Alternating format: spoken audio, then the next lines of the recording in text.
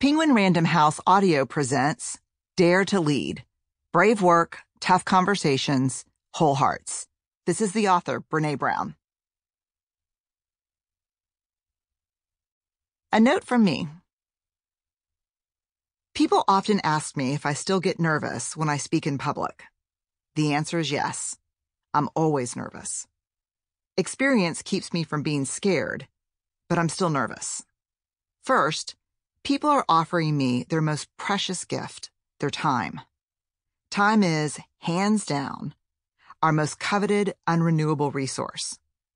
If being on the receiving end of one of life's most valuable gifts fails to leave you with a lump in your throat or butterflies in your stomach, then you're not paying attention. Second, speaking is vulnerable. I don't memorize my lines or have a set shtick that I do verbatim. Effective speaking is about the unpredictable and uncontrollable art of connection. Even though it's just me on stage and possibly 10,000 people sitting in folding chairs in a convention center, I try to look into as many pairs of eyes as I can. So yes, I'm always nervous.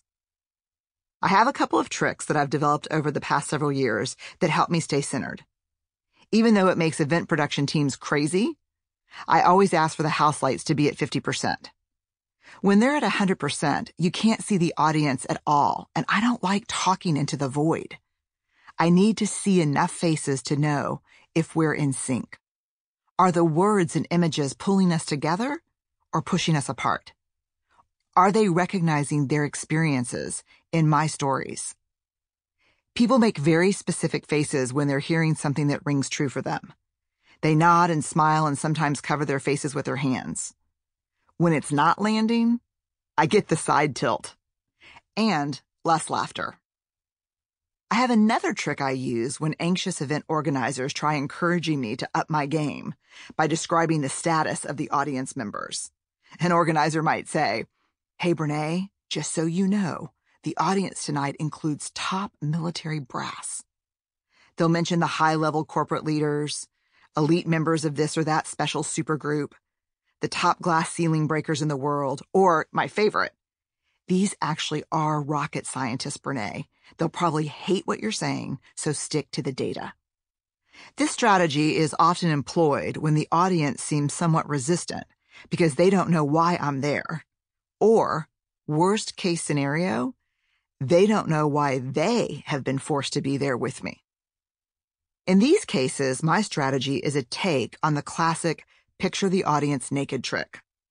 Rather than picturing naked people sitting in auditorium chairs, which just doesn't work for me, I picture people without the armor of their titles, positions, power, or influence. When I spot the woman in the audience who has her lips pursed and her arms tightly folded across her chest, I picture what she looked like in the 3rd grade. If I'm hooked by the guy who keeps shaking his head and making comments like, "Winners aren't weak at work," I try to picture him holding a child or sitting with his therapist. Or honestly, sitting with the therapist I think he should see. Before I go on stage, I whisper the word people 3 or 4 times to myself. People, people, people, people. This strategy was born out of desperation a decade ago, back in 2008, when I gave what I consider my first talk to a corporate leadership audience. I had lectured at grand rounds in hospitals and done many behavioral health talks. But the difference between those experiences and even just standing in that green room was palpable. I was trying to find a place to set up camp in a room with 20 other speakers, each of us waiting to be called to do our TED-style 20-minute talk at this day-long event, when that lonely feeling of not belonging and being out of place started washing over me. I first checked if it was a gender thing because to date, I'm often still the only female speaker backstage. But that wasn't it. It wasn't homesickness because I was 30 minutes from my house in Houston. When I heard the event organizers talking to the audience, I pulled back a small section of the heavy velvet curtains that separated the green room from the auditorium and peeked out. It was like a Brooks Brothers convention. Rows of mostly men in white shirts and very dark suits. I shut the curtain and started to panic. The guy standing close to me was a young, super energetic speaker who, you could tell, had never met a stranger. I'm not even sure what he was saying to me when I cut him off in mid-sentence. Oh my God. These are all business people, like executives or FBI agents. He chuckled. Yeah, mate, it's a conference for C-levels. Didn't they tell you that? The blood drained out of my face as I slowly sat down on the empty chair next to me.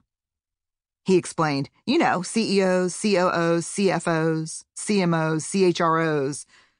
All I could think was, there is no way I'm going to tell this guy the truth. He knelt next to me and put his arm on my shoulder. You okay, mate?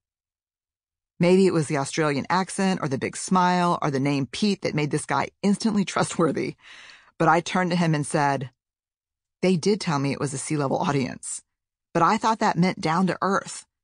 Like, these are real sea-level people, salt of the earth, like sea level, SEA level. Through a huge booming laugh, he said, oh, that's brilliant. You should use that, man. I looked at him in the eye and said, it's not funny. I'm talking about shame and the danger of not believing we're enough. There was a long pause before I added, ironically. By that time, a woman from Washington, D.C., who was doing her 20-minute talk on the oil trade, was standing beside us. She looked at me and said, shame? As in the emotion? Like I'm ashamed? Before I could even admit that that was true, she said, interesting, better you than me, and walked off. I'll never forget Pete's response. Look out into that audience again. These are people, just people, and no one talks to them about shame, and every single one of them is in it up to their eyeballs, just like the rest of us. Look at them. They're people. I think either the truth of his advice or the thought of my topic got to him, because he stood up, squeezed my shoulder, and walked away. I quickly pulled out my laptop and searched popular MBA in business terms. I was thinking maybe I can put some hard corners on my topic by weaving in a little business lingo. Damn, it was like reading Old Hat, New Hat, the Berenstain Bears book that my kids loved when they were little. It's the story of Papa Bear going to the hat store and trying on 50 different hats to replace his old, raggedy hat. But of course, all of the new hats have issues. Too loose, too tight, too heavy, too light. It goes on for pages until it reaches the logical conclusion of keeping the old, ugly hat that fits perfectly. I started whispering some of the terms to myself to see if I could pull it off. Long pole item. No, too tall. Critical pathway. No, too trafficky. Skip level. No, too hopscotchy. Incentive. Maybe. Incentivize? Wait, what? I call bullshit. You can't just add eyes to stuff. Mercifully, my husband Steve called and interrupted my Berenstain Bears business search. How are you? Are you ready? He asked. No, it's a total cluster, I said. After I explained the situation, he was very quiet. Using his serious voice, the one reserved for panicked parents calling for medical advice, because he's a pediatrician, or for me when I'm losing my mind, he said, Brené, promise me that you will not use any of those dumbass words. I mean it. I was near tears at this point. I whispered, I promise. But you should see these people, Steve. It's like a funeral, and not a funeral in my family. It's not a fancy Wranglers and an appropriately somber cowboy hat funeral. It's like a British funeral or a graveside service on The Sopranos. He said, take that guy's advice and look out at the audience again. They're really just people, like you and me, like our friends. I mean, there are people there you know, right? These are real people with real lives and real problems. Do your thing. He told me he loved me and we hung up. I stood up and pulled the curtain back one more time. The room was darker and a speaker was talking from the stage. I wanted to see the audience members' faces, but my side view made it tough.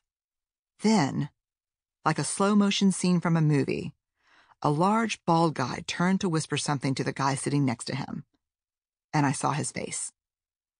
I gasped and pulled the curtains closed. I know that guy. We got sober around the same time, and we used to go to the same AA meetings in the mid-90s. I could not believe it. As I sat there wondering if I was in the middle of a miracle,